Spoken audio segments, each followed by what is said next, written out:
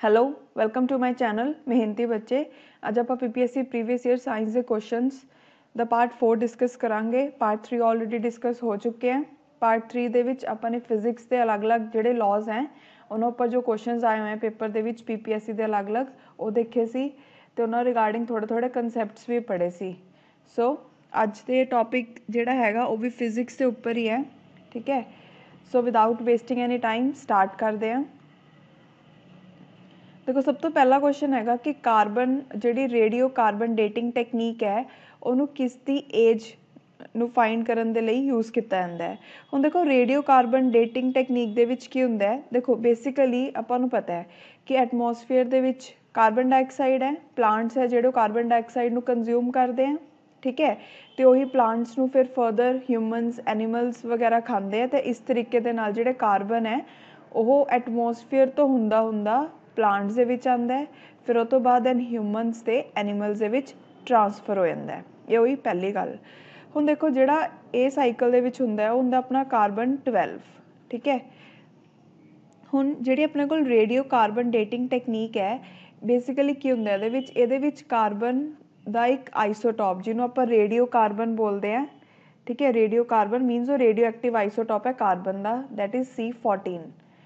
ਉਹਦਾ यूज़ किया जाता है एज ਨੂੰ फाइंड करने के लिए। ਹੁਣ देखो एटमोसफेयर ਦੇ ਵਿੱਚ ਜਿਹੜਾ सूरज है वो कुछ कॉस्मिक रेस ਛੱਡਦਾ है, ठीक है। न्यूट्रॉन्स ਹੁੰਦੇ हैं तो ਆਪਾਂ ਨੂੰ पता है कि एयर ਦੇ ਵਿੱਚ नाइट्रोजन भी है, तो ਉਹਦੇ ਹੋਣ ਦੇ ਕਾਰਨ ਜਿਹੜਾ कार्बन 12 है वो नाइट्रोजन ਦੇ ਨਾਲ मिक्सअप हो जाता है, ठीक है। ਤਾਂ करके अपने को कार्बन 14 की प्रोडक्शन हो जाती है। तो ਹੁਣ ਕੀ ਹੁੰਦਾ है वो भी प्लांट्स के थ्रू ह्यूमनस ते एनीमल्स 'ਚ चला गया। ਹੁਣ देखो ਹੁਣ ਜਦੋਂ ਇਹਨਾਂ ਦੀ ਡੈਥ ਹੋ ਜਾਂਦੀ ਹੈ, ਜਦੋਂ ਪਲਾਂਟ ਜਿਹੜੇ ਹਿਊਮਨਸ ਹੈ ਜਾਂ ਪਲਾਂਟਸ ਹੈ ਜਦੋਂ ਇਹਨਾਂ ਦੀ ਡੈਥ ਹੋ ਜਾਂਦੀ ਹੈ ਤਾਂ ਜਿਹੜਾ ਕਾਰਬਨ 12 ਹੈ ਉਹ ਤਾਂ ਹੁੰਦਾ ਸਟੇਬਲ, ਉਹਨੂੰ ਕੁਛ ਨਹੀਂ ਹੁੰਦਾ, ਉਹ ਐਜ਼ ਇਟ ਇਜ਼ ਰਹਿੰਦਾ ਹੈ, ਠੀਕ ਹੈ, ਫੋਸਿਲਸ ਦੇ ਵਿੱਚ। ਪਰ ਜਿਹੜਾ ਕਾਰਬਨ 14 ਹੈ ਉਹਦੀ ਇੱਕ ਪ੍ਰੋਪਰਟੀ ਹੈ ਕਿ ਉਹ ਅਨਸਟੇਬਲ ਹੈ। ਤਾਂ ਕਰਕੇ ਜਿਵੇਂ ਜਿਵੇਂ ਉਹ ਫੋਸਿਲ ਬਣੀ ਜਾਂਦਾ, ਓਲਡ ਹੋਈ ਜਾਂਦਾ, ਉਵੇਂ ਉਵੇਂ ਜਿਹੜਾ ਉਹਦੇ ਵਿੱਚ ਕਾਰਬਨ 14 ਦੀ ਅਮਾਊਂਟ ਹੈ ਉਹ ਘਟਦੀ ਰਹਿੰਦੀ है, ठीक है। तो की हुंदा है बेसिकली अपने कोल 5730 years they which 5730 years they विच जिहड़ी कार्बन 14 की अमाउंट है वो हाफ रह जाती है, ठीक है। तेनों हाफ टाइम बोलते हैं, वो हाफ रह जाती है। फिर अगले जो 5730 ईयर्स होंगे तो 1/4 रह जूगी, फिर नैक्सट 1/8 एवें साइकिल चलता रहता है। तो एंड च फॉसिल की एज पता लगाने लिए की करते हैं, जिहड़ी कार्बन 12 की अमाउंट है, जिहड़े कार्बन 12 की जिमें अमाउंट है उन्होंने ये कार्बन 14 के नाल डिवाइड कर देंगे तो उत्थों अपने को एज निकल जाती है कि फॉसिल कितना पुराना है, ओके। बस अपने मेन तो यही याद रखना है कि कार्बन 14 का यूज़ किया जाता है ये, ठीक है। हुण इहदा आंसर क्या होगा बी, दैट इज़ फॉसिल्स। उस तो बाद नैक्सट देखो कि जिहड़ी एज ऑफ ट्री है उन्होंने किहदे नाल फाइंड किया जाता है। देखो तुसीं देखिया ही होगा कि ट्री जो कट्टिया हुंदा है ਇਹਦੇ ਵਿੱਚ ਐਵੇਂ छोटे छोटे सर्कल्स ਹੁੰਦੇ हैं, ठीक है। ਉਹਦੇ ਨਾਲ बेसिकली ਜਿਹੜੀ ट्री ਦੀ एज ਉਹਨੂੰ फाइंड करते हैं तो ਉਹਨੂੰ ਕੀ बोलते हैं एनुअल ग्रोथ रिंग्स, ठीक है।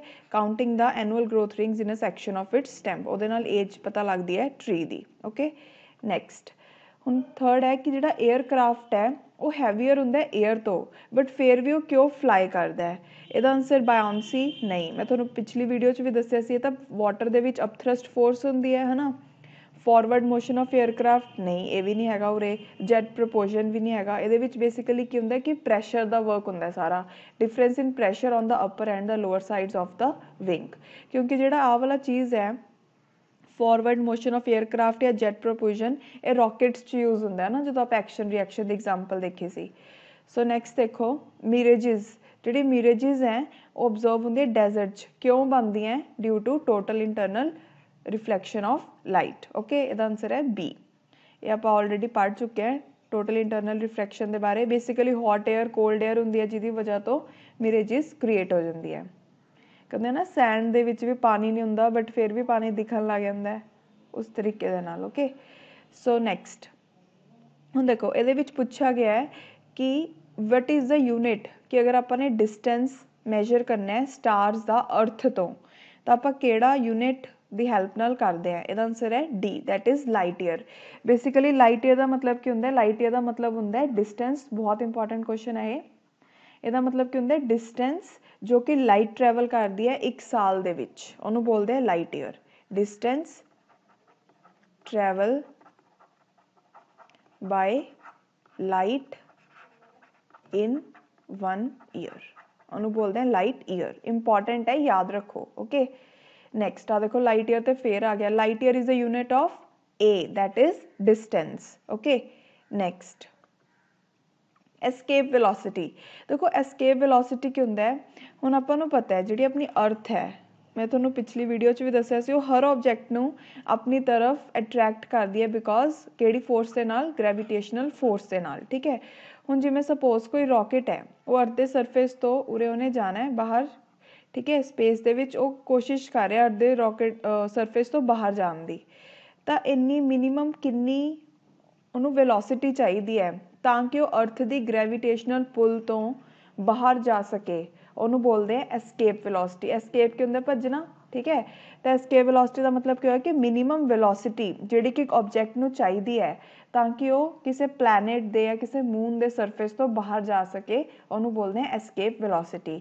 ਤੇ ਕਿੰਨੀ ਹੁੰਦੀ ਹੈ ਇਹ ਹੁੰਦੀ ਹੈ a, that is 11.2 किलोमीटर्स पर सेकेंड। इंपॉर्टेंट क्वेश्चन है, याद रखना है।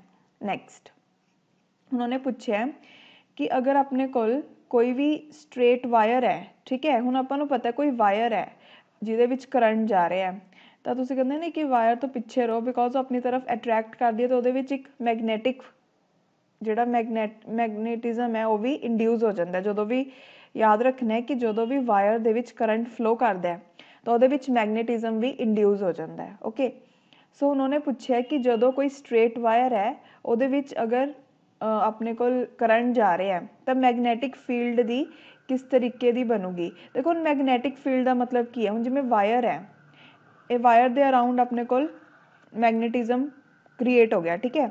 मैगनैटिक फील्ड बोलांगे उन्ने एरिए नूं, फील्ड की हुंदा एरिया, उन्ना एरिया जिथे तक जिहड़ा ये वायर उहदा मैगनेटिज्म है जिहड़ा वो पहुंच सकदा है, वो फील किया जा सकदा है, उहनूं बोलदे हैं मैगनैटिक फील्ड। ठीक है की हुंदा बेसिकली देखो जदों अपने कोल वायर है, वायर दे विच अगर अपवर्ड डायरैक्शन च करंट जा रहा है, अगर एवें मुट्ठी तो तुसीं बंद करोगे तो उत्थों अपने कोल मैगनैटिक फील्ड की डायरैक्शन पता लग जूगी। ठीक है तो इहदे विच की है किहड़े सर्कल्स बन रहे हैं, basically कंसैंट्रिक। The field consist of कंसैंट्रिक circle centred on the wire. Okay कंसैंट्रिक circles बनते हैं। हुण अगर यही अगर वायर ऑपोजिट करंट अगर ऑपोजिट डायरैक्शन च जा रहा है नीचे की तरफ, तो ऑपोजिट डायरैक्शन दे विच मैगनैटिक फील्ड क्रिएट होगी, but बननगे कंसैंट्रिक circles he. Okay next question देखो एट द टाइम ऑफ, अच्छा एक होर गल भुल गई दसना, ये आ सकता है तो सुन लो। देखो जिहड़ा अपने कोल मैगनैटिक फील्ड है, ये बारे अगर कुछ चीज़ां दसां मैगनैटिक फील्ड के बारे, मैगनैटिक फील्ड का यूनिट की हुंदा है, मैगनैटिक फील्ड का यूनिट नूं आपां बोलते हैं टेस्ला। ये पूछ सकते हैं तो इहनूं आपां बी दे नाल रिप्रजेंट करते हैं मैगनैटिक फील्ड नूं, तो इहदे यूनिट नूं की बोलते हैं टेस्ला। ठीक है सो नैक्सट देखो क्वेश्चन नैक्सट है कि जो शॉर्ट सर्किट हो जाता है, शॉर्ट सर्किट कदों होंदा है जदों कोई लाइव वायर है वो न्यूट्रल वायर दे कॉन्टैक्ट आ जाती है, तो इकोदम इन्ना ज़्यादा करंट फ्लो हो जाता है कि शॉर्ट सर्किट हो जाता है। तुसीं देखिया होऊ शॉर्ट सर्किट की वजह तो जिवें जदों AC वगैरह चलदा उदों ज़्यादा होंदा है ना, तो अग वगैरह भी लग जाती है। शॉर्ट सर्किट का मतलब की होंदा है कि बहुत ज़्यादा करंट का फ्लो होना जदों लाइव वायर या न्यूट्रल वायर आपस च मिल जाती है, कॉन्टैक्ट हो जाता उन्हां दा। ठीक है उन्होंने पूछा है कि at a time of short circuit current की करता है, रिड्यूस करता है, डज नॉट चेंज, इनक्रीज करता है या very. Answer is C, that is increase heavily. देखो हुण इहदे नाल तुसीं देखिया होगा अपने घरां दे अंदर एक एवें करके इलैक्ट्रिक फ्यूज हुंदा जिहदे विच एक वायर हुंदी है। ठीक है वो वायर बेसिकली बनी काहदी हुंदी, एक एलॉय दी बनी हुंदी है जिन्होंने आपां बोलते हैं टिन, कॉपर ते lead. Tin copper plus lead दे एलॉय दी बनी हुंदी है। ये वायर की प्रॉपर्टी क्यों नहीं चाहिए, वायर ना मैल्ट हो जाती है जो शॉर्ट सर्किट होंदा है, ठीक है ताकि जो सर्किट है वो ब्रेक हो जाए। तो यदि प्रॉपर्टीज़ की होंदियां ने कि लो मैल्टिंग पॉइंट होंदा है, ठीक है इहदा लो मैल्टिंग पॉइंट होंदा है। सैकेंड इहदी प्रॉपर्टी होंदी है कि इहदी जिहड़ी रेजिस्टेंस है वो बहुत ज़्यादा हाई होंदी है, क्यों ताकि घट करंट फ्लो करे। ओके तो इहनूं हमेशा सर्किट दे विच किस च लगाने आपां, सीरीज़ दे विच। ये याद रखनी है, थोड़ी जी चीज़ां इंपॉर्टेंट है। नैक्सट हुण नैक्सट देखो रेजिस्टिविटी है जिहड़ी वायर दी वो वेरी करदी है किहदे नाल। हुण ये पढ़न दे लई ना आपां थोड़ा रेजिस्टेंस बारे पढ़दे। देखो ये जिहड़ियां मैं चीज़ां नाल दस रही हैं ये जरूरी है दसनियां, क्यों बिकॉज क्वेश्चन इत्थों भी आ सकता है। सो अगर पता होवे तो भुलोगे नहीं। ठीक है, देखो सब तो पहला रेजिस्टेंस की हुंदा है। रेजिस्टेंस की हुंदा है कि एबिलिटी मटीरियल दी कि इलैक्ट्रिक करंट नू अपने विचों पास ना करन देना, जिवें स्विचेस हैं। ठीक है, वो ऐसे मटीरियल दे बने हुंदे हैं जिहड़ा कि रेजिस्टिव हुंदा है। सो की हुंदा रेजिस्टेंस की हुंदा बेसिकली मटीरियल दी एबिलिटी कि वो अपने तो इलैक्ट्रिक करंट नू पास ना करन देवे। हुण जिहड़ी रेजिस्टेंस हुंदी है वो डायरैक्टली प्रोपोर्शनल हुंदी है लेंथ दे मटीरियल दे ते इनवर्सली प्रोपोर्शनल हुंदी है एरिया दे। ओके, हुण अगर ये इक्वेशन नू आपां इत्थे डायरैक्टली प्रोपोर्शनल दे साइन नू हटा के आपां कॉन्सटेंट यूज़ करिए तो इहनूं आपां एवें लिखदे हैं। तो जिहड़ा कॉन्सटेंट है ये बेसिकली कि अपने कोल रेजिस्टिविटी है, रेजिस्टिविटी। ओके, हुण एक गल याद रखो, ਜਿਹੜਾ ਆਪਣੇ ਕੋਲ ਰੈਜ਼ਿਸਟੈਂਸ ਹੈ ਉਹਦੇ ਇੱਕ ਟੈਂਪਰੇਚਰ ਦੇ ਨਾਲ ਥੋੜਾ ਰਿਲੇਸ਼ਨ ਦੇਖ ਲਓ। ਇਹਦੇ ਉੱਪਰ ਕੁਐਸਚਨਸ ਆਉਂਦੇ ਆ ਰੈਜ਼ਿਸਟੈਂਸ ਤੇ ਟੈਂਪਰੇਚਰ ਦਾ ਕੀ ਰਿਲੇਸ਼ਨ ਹੈ। ਦੇਖੋ ਜਿਹੜਾ ਰੈਜ਼ਿਸਟੈਂਸ ਹੈ अगर आप मैटल की गल करिए, मैटल के विच अगर टैंपरेचर इनक्रीज़ होंदा है तो रेजिस्टेंस इनक्रीज़ होंदी है। पर अगर अपने को सैमी मैटल है या फिर मैटलॉइड्स है, सॉरी सैमी मैटल है या फिर इलैक्ट्रोलाइट्स है, तो उस केस दे विच की हुंदा है, सैमी मैटल है या फिर इलैक्ट्रोलाइट्स है, उस केस दे विच अगर टैंपरेचर इनक्रीज़ होगा तो रेजिस्टेंस है जिहड़ी वो डिक्रीज़ होगी। ये बेसिक चीज़ां याद रखनियां ने। ठीक है, अगर सीरीज़ च लगाए होंगे रजिस्टर्स तो जी इक्विवेलेंट रजिस्टेंस होंदी है R1 + R2 जोड़े भी सीरीज़ च लगा रखे हैं। उस तो बाद अगर पैरेलल दे विच लगाए हुए हैं तो आप कढ़ते हैं equivalent resistance is equal to 1/R1 + 1/R2। ठीक है, सीरीज़ च बेसिकली एवें लगे होंगे ना R1 R2, तो अगर पैरेलल है वो एवें करके कुछ होंगे।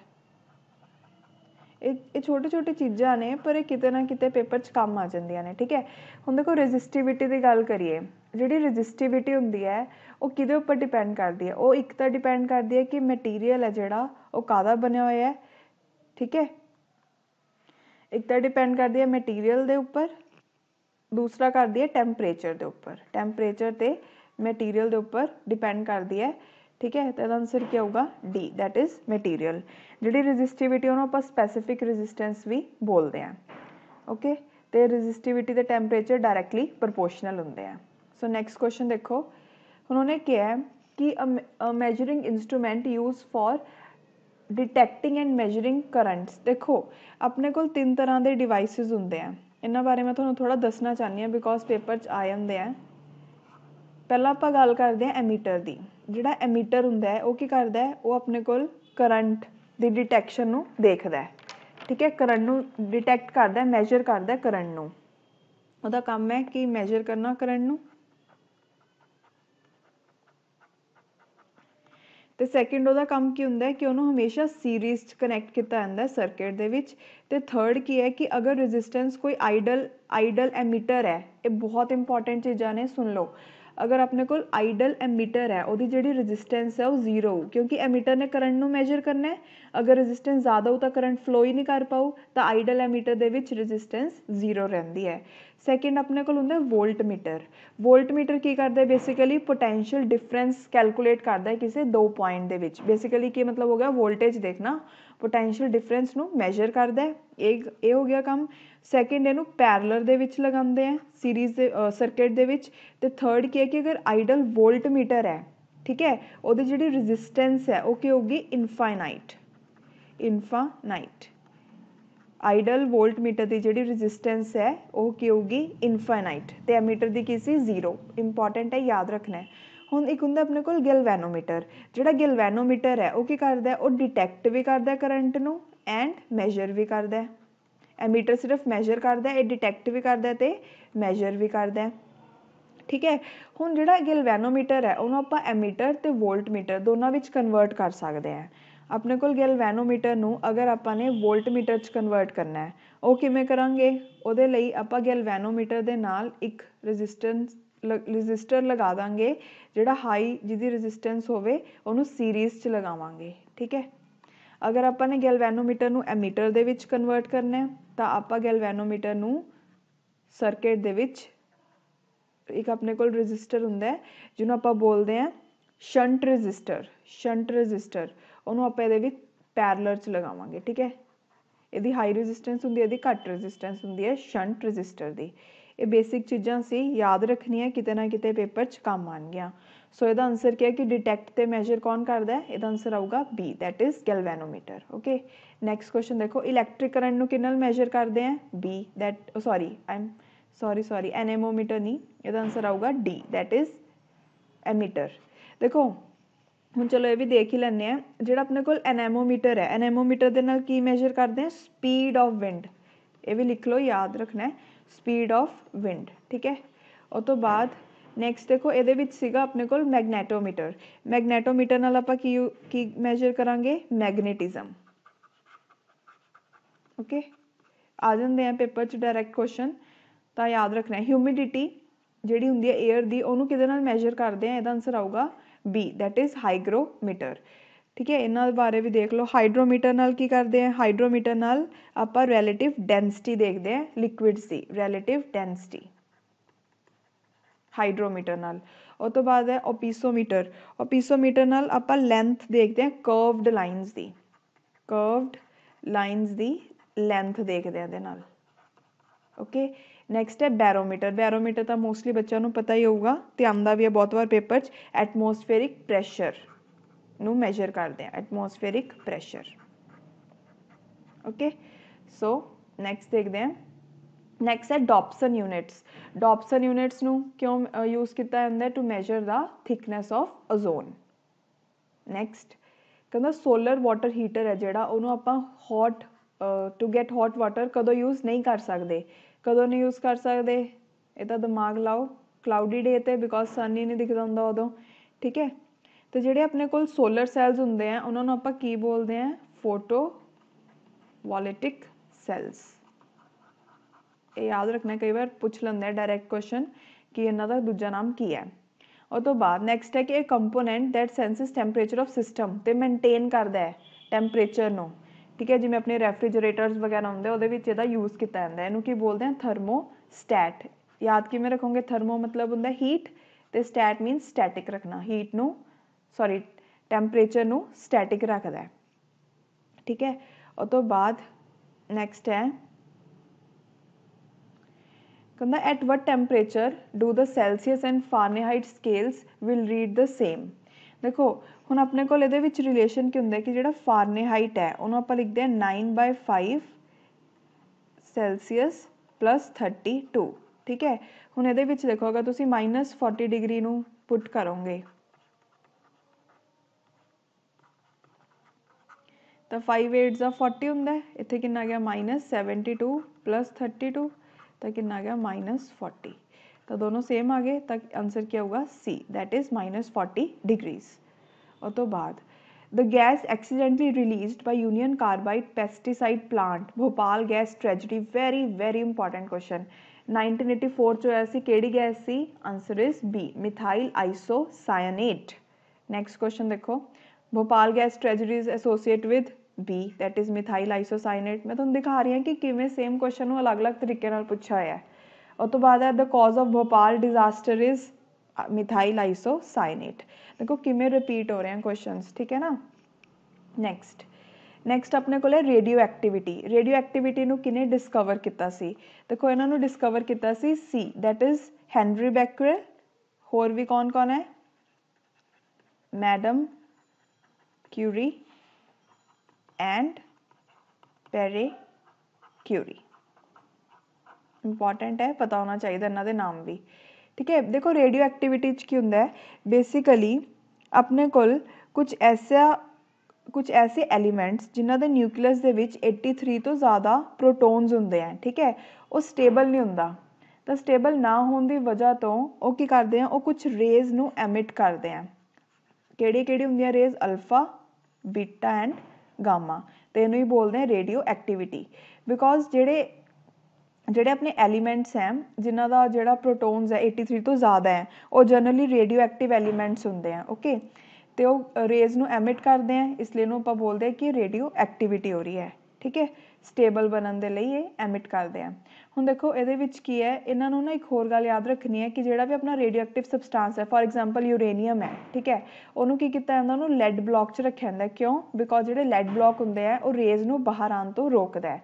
ਇਹ ਰੇਜ਼ ਹਾਰਮਫੁਲ ਹੁੰਦੀਆਂ, ਇਹਨਾਂ ਨੂੰ ਬਾਹਰ ਆਉਣ ਤੋਂ ਰੋਕਣ ਦੇ ਲਈ ਆਪਣਾ ਜਿਹੜਾ ਲੈਡ ਬਲੌਕ ਹੈ ਉਹਨੂੰ ਯੂਜ਼ ਕੀਤਾ ਜਾਂਦਾ ਹੈ। ਓਕੇ, ਸੋ ਨੈਕਸਟ ਕੁਐਸਚਨ ਦੇਖੋ, ਕਹਿੰਦਾ ऐसी ਕਿਹੜੀਆਂ ਰੇਜ਼ ਹੈ ਜਿਹੜੀਆਂ ਕਿ ਰੇਡੀਓ ਐਕਟਿਵ ਨਿਊਕਲੀਅਰ ਚੇਂਜਿਸ ਦੇ ਦੌਰਾਨ ਰਿਲੀਜ਼ ਹੁੰਦੀਆਂ। ਇਹ ਮੈਂ ਤੁਹਾਨੂੰ ਹੁਣੀ ਦੱਸਿਆ, ਗਾਮਾ ਰੇਜ਼, ਅਲਫਾ, ਗਾਮਾ, ਬੀਟਾ। ਦੇਖੋ ਜਿਹੜੀ ਅਲਫਾ ਹੈ, ਜਦੋਂ ਵੀ ਆਪਣੇ ਕੋਲ ਅਲਫਾ ਰੇਜ਼ ਪ੍ਰੋਡਿਊਸ ਹੋਣਗੀਆਂ ਉਹਦੇ ਨਾਲ ਕੀ ਹੁੰਦਾ ਹੈ, ਉਹਦੇ ਨਾਲ ਬੇਸਿਕਲੀ ਉਹਨੂੰ ਹੀਲੀਅਮ ਦੇ ਐਟਮ ਦੇ ਨਾਲ ਕੰਪੇਅਰ ਕੀਤਾ ਜਾਂਦਾ ਹੈ। ਠੀਕ ਹੈ, ਉਹਦਾ ਕਾਰਨ ਕੀ ਹੈ, ਬਿਕੋਜ਼ ਜਿਹੜਾ ਵੀ ਐਲੀਮੈਂਟ, ਜਦੋਂ ਵੀ ਆਪਣੇ ਕੋਲ ਐਲੀਮੈਂਟ ਹੈ ਉਹਦੇ ਤੋਂ ਅਲਫਾ ਰੇ ਨਿਕਲੀ ਤਾਂ ਉਹਦਾ ਜਿਹੜਾ ਮਾਸ ਨੰਬਰ ਹੈ ਉਹ 4 ਦੇ ਨਾਲ ਘੱਟ ਜਾਂਦਾ ਹੈ ਤੇ ਜਿਹੜਾ ਐਟੋਮਿਕ ਨੰਬਰ ਉਹ 2 ਦੇ ਨਾਲ ਘੱਟ ਜਾਂਦਾ ਹੈ। ਠੀਕ ਹੈ, ਤਾਂ ਇਹਨੂੰ ਹੀਲੀਅਮ ਦੇ ਇਕੁਇਵਲੈਂਟ ਬੋਲਦੇ ਆ। ਜਦੋਂ ਬੀਟਾ ਨਿਕਲਦੀ ਹੈ ਤਾਂ ਉਹਦਾ ਜਿਹੜਾ ਐਟੋਮਿਕ ਨੰਬਰ ਹੁੰਦਾ ਉਹ 1 ਦੇ ਨਾਲ ਵੱਧ ਜਾਂਦਾ ਹੈ, ਮਾਸ ਨੰਬਰ 'ਤੇ ਕੋਈ ਫਰਕ ਨਹੀਂ ਪੈਂਦਾ। ਤੇ ਜਿਹੜਾ ਗਾਮਾ ਰੇਜ਼ ਹੁੰਦੇ ਆ ਉਦੋਂ ਉਹਦਾ ਐਟੋਮਿਕ ਨੰਬਰ ਤੇ ਮਾਸ ਨੰਬਰ ਦੋਨੋਂ ਸੇਮ ਰਹਿੰਦੇ ਆ। ਠੀਕ ਹੈ, ਇੱਕ ਇਹਨਾਂ ਵਿੱਚ ਕੰਪੈਰੀਜ਼ਨ ਆ ਜਾਂਦਾ ਪੇਪਰ 'ਚੋਂ, ਕੀ ਹੈ, ਪੈਨੀਟ੍ਰੇਸ਼ਨ ਪਾਵਰ ਦੇ ਉੱਪਰ। ਪੈਨੀਟ੍ਰੇਸ਼ਨ ਪਾਵਰ ਇਹ ਯਾਦ ਰੱਖਣੀ ਹੈ ਕਿ ਜਿਹੜੀ ਸਭ ਤੋਂ ਜ਼ਿਆਦਾ ਪੈਨੀਟ੍ਰੇਸ਼ਨ ਪਾਵਰ ਹੈ ਉਹ ਗਾਮਾ ਰੇਜ਼ ਦੀ ਹੁੰਦੀ ਹੈ, ਦੈਨ ਬੀਟਾ raise, then alpha raise. Okay, ਇਹ ਚੀਜ਼ਾਂ ਥੋੜ੍ਹੀਆਂ ਯਾਦ ਰੱਖਿਓ। ਸੋ ਨੈਕਸਟ ਦੇਖਦੇ ਹਾਂ। ਨੈਕਸਟ ਕੁਐਸਚਨ ਹੈ, radiography is an image technique that uses ਐਕਸਰੇਜ਼। ਆਪਾਂ ਕਹਿੰਦੇ ਨੇ ਕਿ ਐਕਸਰੇ ਕਰਾਓ ਅਗਰ ਹੱਡੀ ਵਗੈਰਾ ਟੁੱਟੀ ਹੁੰਦੀ ਹੈ, ਬੋਡੀ ਦੇ ਇੰਟਰਨਲ ਔਰਗਨਸ ਨੂੰ ਸਕੈਨ ਕਰਨ ਦੇ ਲਈ ਐਕਸਰੇਜ਼ ਕਹਿੰਦੇ ਨੇ ਆਪਾਂ ਜਨਰਲ ਕਿ ਐਕਸਰੇ ਕਰਾ ਕੇ ਆਓ, ਉਹ ਚੀਜ਼ ਹੈ। ਠੀਕ ਹੈ, ਤਾਂ ਰੇਡੀਓਗ੍ਰਾਫੀ ਦੇ ਵਿੱਚ ਕੀ ਯੂਜ਼ ਕਰਦੇ ਆ, ਐਕਸ ਰੇਜ਼ ਨੂੰ। ਉਹ ਤੋਂ ਬਾਅਦ ਨੈਕਸਟ ਹੈ, ਐਕਸਰੇਜ਼ do not show the ਫਿਨੋਮੀਨਾ of. ਇਹਦਾ ਆਨਸਰ ਆਊਗਾ ਸੀ, ਡਿਫਲੈਕਸ਼ਨ ਬਾਈ ਇਲੈਕਟ੍ਰਿਕ ਫੀਲਡ। ਦੇਖੋ ਐਕਸਰੇਜ਼ ਦੇ ਬਾਰੇ ਥੋੜ੍ਹੀ ਗੱਲਾਂ ਪੜ੍ਹ ਲਓ, ਬਿਕੋਜ਼ ਇਹ ਕੁਐਸਚਨ ਦੇਖੋ 2 ਵਾਰ ਆ ਗਿਆ। ਜਿਹੜੀ ਐਕਸਰੇਜ਼ ਹੈ ਉਹਨੂੰ ਕਿਹਨੇ ਡਿਸਕਵਰ ਕੀਤਾ ਸੀ, ਰੋਂਟੀਜਨ ਨੇ। ਇਹ ਵੀ ਪੁੱਛ ਲੈਂਦੇ ROENTGEN, ਰੋਂਟੀਜਨ। ਓਕੇ, ਤੇ ਬਾਕੀ ਜਿਹੜੀ ਐਕਸਰੇਜ਼ ਨੇ ਇਹ ਇਲੈਕਟ੍ਰੋਮੈਗਨੈਟਿਕ ਹੁੰਦੀਆਂ ਨੇਚਰ ਦੇ ਵਿੱਚ, ਇਲੈਕਟ੍ਰੋਮੈਗਨੈਟਿਕ। ਠੀਕ ਹੈ, ਇਲੈਕਟ੍ਰੋਮੈਗਨੈਟਿਕ ਹੁੰਦੀਆਂ ਨੇਚਰ ਦੇ ਵਿੱਚ। ਤੇ ਉਹ ਤੋਂ ਬਾਅਦ ਜਿਹੜੀ ਐਕਸਰੇਜ਼ ਹੁੰਦੀਆਂ ਨੇ ਇਹ ਹਮੇਸ਼ਾ ਸਟ੍ਰੇਟ ਲਾਈਨ ਦੇ ਵਿੱਚ ਟਰੈਵਲ ਕਰਦੀਆਂ ਨੇ। ਇਹਨਾਂ ਦੀ ਜਿਹੜੀ ਸਪੀਡ ਹੁੰਦੀ ਹੈ ਉਹ ਸਪੀਡ ਆਫ ਲਾਈਟ ਦੇ ਇਕੁਅਲ ਹੁੰਦੀ ਹੈ, ਸਪੀਡ ਆਫ ਲਾਈਟ ਦੇ ਇਕੁਅਲ ਹੁੰਦੀ ਹੈ ਇਹਨਾਂ ਦੀ ਸਪੀਡ। ਠੀਕ ਹੈ, ਤੇ ਮੈਗਨੈਟਿਕ ਤੇ ਇਲੈਕਟ੍ਰਿਕ ਫੀਲਡ ਨੂੰ ਡਿਫਲੈਕਟ ਨਹੀਂ ਕਰਦੀਆਂ। ਉਹ ਤੋਂ ਬਾਅਦ ਆਇਨਾਈਜ਼ ਕਰ ਦਿੰਦੀਆਂ ਗੈਸ ਨੂੰ ਜਿਹਦੇ ਵਿੱਚੋਂ ਵੀ ਇਹ ਪਾਸ ਕਰਨ।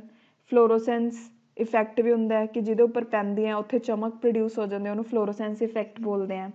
ਓਕੇ, ਉਹ ਤੋਂ ਬਾਅਦ ਹੈ ਜਿਹੜੀ ਐਕਸਰੇਜ਼ ਹੈ ਉਹ ਫੋਟੋ ਇਲੈਕਟ੍ਰਿਕ ਇਫੈਕਟ ਵੀ ਸ਼ੋ ਕਰਦੀਆਂ ਨੇ। ਇਹਨਾਂ ਦੀ ਪੈਨੀਟ੍ਰੇਸ਼ਨ ਪਾਵਰ ਵੀ ਜ਼ਿਆਦਾ ਹੁੰਦੀ ਹੈ। ਪੈਨੀਟ੍ਰੇਸ਼ਨ ਪਾਵਰ ਦਾ ਮਤਲਬ ਕੀ ਹੈ ਕਿ ਅਗਰ ਕੋਈ ਸਬਸਟਾਂਸ 'ਚੋਂ ਇਹ ਰੇਜ਼ ਪਾਸ ਪੂਰੇ ਚੰਗੇ ਤਰੀਕੇ ਦੇ ਨਾਲ ਕਰ ਜਾਂਦੀਆਂ ਨੇ। ਠੀਕ ਹੈ, ਉਹਨੂੰ ਬੋਲਦੇ ਆ ਪੈਨੀਟ੍ਰੇਸ਼ਨ ਪਾਵਰ। ਸੋ ਇਹ ਸੀ ਬੇਸਿਕ ਗੱਲਾਂ ਐਕਸਰੇਜ਼ ਦੇ ਬਾਰੇ। ਨੈਕਸਟ ਦੇਖਦੇ ਹਾਂ ਕੁਐਸਚਨ। ਨੈਕਸਟ ਹੈ ਕਿ ਜਿਹੜਾ ਆਪਣਾ ਕਾਮਨ TV ਰਿਮੋਟ ਹੁੰਦਾ ਹੈ ਉਹਦੇ ਵਿੱਚ ਕਿਹੜੀ ਵੇਵਸ ਦਾ ਯੂਜ਼ ਕੀਤਾ ਜਾਂਦਾ ਹੈ। ਇਹਦਾ ਆਨਸਰ ਹੁੰਦਾ ਹੈ ਇਨਫਰਾਰੈਡ ਵੇਵਸ। ਓਕੇ, ਨੈਕਸਟ ਹੈ ਨਾਈਟ ਵਿਜ਼ਨ ਡਿਵਾਈਸਿਸ ਦੇ ਵਿੱਚ ਕਿਹੜੀ ਯੂਜ਼ ਕਰਦੇ ਹਾਂ ਆਪਾਂ, ਸੀ, that is infrared light. Okay, ਹੁਣ ਦੇਖੋ ਇੱਕ ਆਪਣੇ ਕੋਲ ਨਾ ਇਹ ਹੈਗਾ ਇਲੈਕਟ੍ਰੋਮੈਗਨੈਟਿਕ ਸਪੈਕਟਰਮ। ਬੇਸਿਕਲੀ ਐਟਮਸ ਦੇ ਉੱਪਰ ਜਦੋਂ ਆਪਾਂ ਲਾਈਟ ਪਾਉਂਦੇ ਹਾਂ ਤਾਂ ਉਹਦੇ ਵਿੱਚ ਕੁਝ ਚੇਂਜਸ ਆਉਂਦੇ ਆ, ਉਹਦੇ ਨਾਲ ਇਲੈਕਟ੍ਰੋਮੈਗਨੈਟਿਕ ਸਪੈਕਟਰਮ ਬਣਦਾ ਹੈ। ਹੁਣ ਇਹ ਵੀ ਬਹੁਤ ਜਰਨਲੀ ਕੁਐਸਚਨ ਆਉਂਦਾ ਪੇਪਰ ਦੇ ਵਿੱਚ। ਇਹਦੇ ਵਿੱਚ ਕੀ ਯਾਦ ਰੱਖਣਾ ਹੈ, ਦੇਖੋ ਇਹਦੇ ਵਿੱਚ ਅਲੱਗ-ਅਲੱਗ ਰੇਜ਼ ਹੁੰਦੀਆਂ ਜਿਵੇਂ radio, microwave, infrared, visible, ultraviolet, ਐਕਸਰੇਜ਼, Gama raise. ਹੁਣ ਇਹਨਾਂ ਦਾ ਸੀਕੁਐਂਸ ਹੈ ਜਿਹੜਾ ਉਹ ਯਾਦ ਹੋਣਾ ਚਾਹੀਦਾ ਹੈ। ਉਹਨੂੰ ਯਾਦ ਕਰਨ ਦਾ ਇੱਕ ਮੈਥਡ ਹੈ, ਕੀ ਹੈ, ਰਾਊਜ਼ ਮਦਰ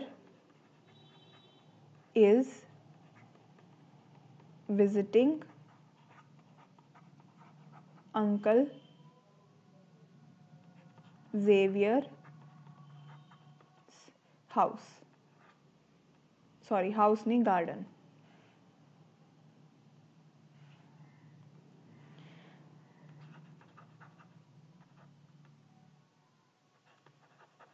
ठीक है, कि R for radio waves, rouse, M for microwaves, is I for infrared, V for visible, uncle तो U for ultraviolet, Z X Xavier तो क्या याद रखोगे X rays, ते garden तो gamma rays। ये बहुत इंपॉर्टेंट है क्योंकि डायरैक्ट क्वेश्चन आ जाता है कि वेवलेंथ किहदी ज़्यादा होंदी है, ठीक है अरेंज करो। हुण देखो जिहड़ी रेडियो वेव्स है उन्हां दी वेवलेंथ ज़्यादा है तो फ्रीकुएंसी घट है, बिकॉज आपां नूं पता ना कि जिहड़ी वेवलेंथ ते फ्रीकुएंसी है वो आपस इनवर्सली प्रपोर्शनल हुंदी है। तो रेडियो वेव्स की एक चीज़ याद रख लो कि रेडियो वेव्स है उन्हां दी जिहड़ी वेवलेंथ है वो ज़्यादा है, तो अपने आप समझ आ जाऊगा कि फ्रीकुएंसी उन्हां दी घट होगी। एवें एवें चलदा है, ठीक है। गामा रेज की वेवलेंथ शॉर्टर हुंदी है। सो ये सी अपनी बेसिक चीज़ां। और तो बाद नैक्सट क्वेश्चन देखो कि रेशो फ्रीकुएंसीज बारे किहड़ी चीज़ करैक्ट है। हुणे दस्सिया है कि अगर हायर फ्रीकुएंसी होगी तो वेवलेंथ है जिहड़ी की होगी लोअर। ओके सो अपनी फिजिक्स से जिहड़े भी क्वेश्चंस हैं वो सारे कंप्लीट हो चुके हैं, ठीक है। इंपॉर्टेंट क्वेश्चन सी मैं अपने वालों पूरा ट्राई किया कि तुहानूं क्वेश्चंस दे नाल जिन्ना मैं टॉपिक बारे भी दस सकां दसां। बाकी अपनी अरिहंत या ल्यूसेंट दी बुक पक्का पढ़ लियो जिथों भी तुसीं कर रहे हो स्टडी, ठीक है। बिकॉज छोटे छोटे चीज़ां ने तो इन्नी ईजी चीज़ां ने, अगर पेपर चेतो नंबर कटाने का कोई फायदा नहीं हैगा। हुण आपां नैक्सट कैमिस्ट्री या बायो दी क्वेश्चंस डिस्कस करांगे। सो अज दे लैक्चर नूं इत्थे ही खत्म करते हैं। वीडियोज़ नूं लाइक करो, चैनल नूं सबसक्राइब करो, वीडियोज़ नूं शेयर करो तो बैल आइकन नूं टैप करो ताकि मेरे आने वाली वीडियोज़ की नोटिफिकेशन तुहानूं टाइम टू टाइम मिलती रहे। Thank you so much.